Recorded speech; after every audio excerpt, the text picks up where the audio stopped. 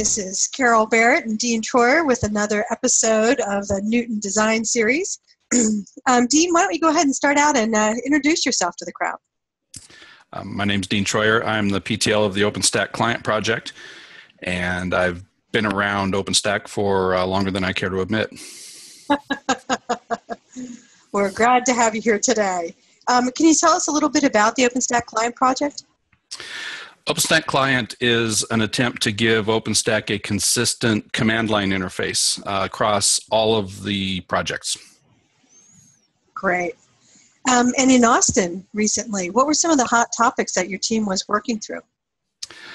We had a number of specific things, but the thing that kept coming up over and over was support for specific projects, and Neutron is the big one. That's the one we've lacked for a long time, and our last release just before the summit included a lot of Neutron commands.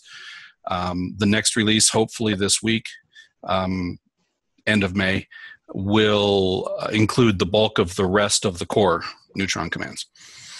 Oh, that's great. So you were able to go ahead and work through what were the priorities on the support for Neutron and get to resolution with the team all the way in Austin. Right.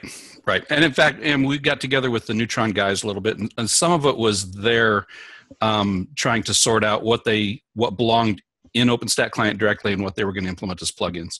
And once they got that sorted out, we could kind of decide where we needed to go next. Great. And can you say a few more things about what your top priorities are as you come into this cycle? One of the things that got a lot of talk in Austin also was the load time. It turns out that we've discovered that OpenStack Client is responsible for between 1 to 5 minutes, depending upon the job, of the time it takes to run DevStack in our gate, which is a significant amount of time. And so we spent a lot of time looking at what we can do to decrease the Python overhead that's involved in just getting every command started. The support of other APIs is big, and one of the things that we're going to do is pull a chunk of OpenStack Client out into a standalone library so that it's more formally available for plugins to use. Right now, plugins are using part of our code kind of informally, and we want to make that a little bit more formal. And the biggest thing that's going to enable is for standalone projects to be able to have standalone commands. Example of that would be Ironic. If you have an Ironic installation that doesn't have much of the rest of OpenStack or any of it, you want just the Ironic commands, and we'll be able to support them in creating a command that looks like OpenStack Client, but just supports Ironic. Well, that's interesting. I've been seeing more and more conversation on the email list lately about standalone projects. So it seems like an important feature to bring in around now. Yeah, we've been hearing more about that. Are you familiar with the themes that we've used in the past to characterize the different capabilities that projects within the OpenStack community are putting in for the releases? Yes, I am.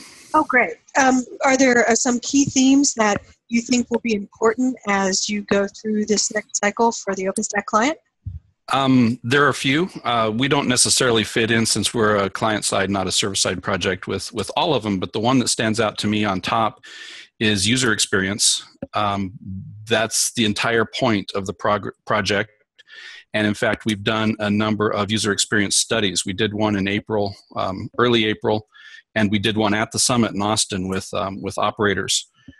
People knowledgeable already about OpenStack, to get feedback, to find out what we're doing right, what we're doing wrong, that sort of thing. So that's really at the top of our list as far as the themes goes, and that probably always will be at the top of our list.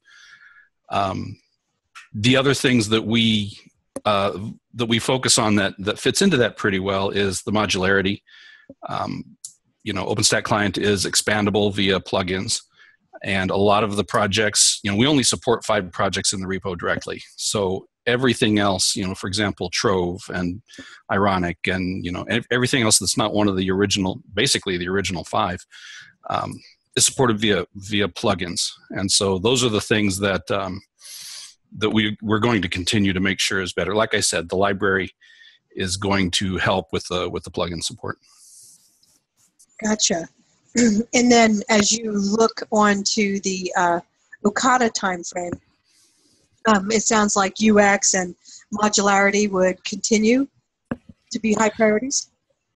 Yeah, I don't see much changing. Again, our release cycle is independent of the integrated releases. We do throw a stake in the sand saying, okay, we released Mitaka, excuse me. And this is what we had current at the time, but we aim to be able to support every supported release. Right now, we still support Kilo.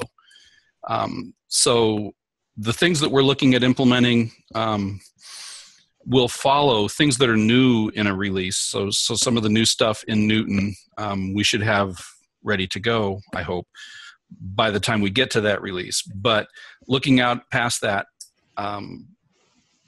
there's nothing specific to the client that we have on the radar yet. It's going to a lot be driven by the features that get implemented that we need to support. That makes sense.